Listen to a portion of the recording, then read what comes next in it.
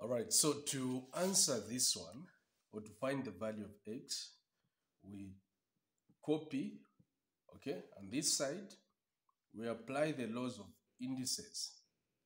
So this is the same as what we have written here, okay?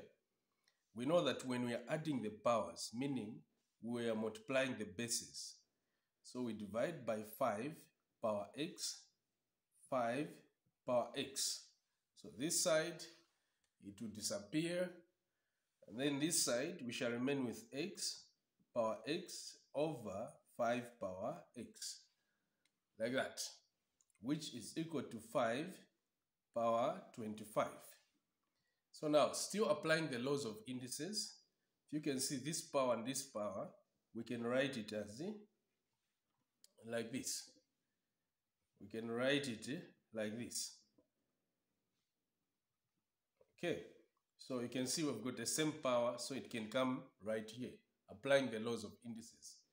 Now from this stage, we can now multiply by 1 over 5 both sides. Even this side 1 over 5, of which this side it will just be x over 5 power x over 5. So this x will come right here where 1 is, which is equal to, here when we work out, this 25 will come here. So 5 into 5, 1 into 25, it's a 5. So it will be 5 power a 5. You can see the laws of indices. We have got the same base as the power, even this side, base equal to the power. So we shall say x over 5 is equal to a 5. We just get this equal to this.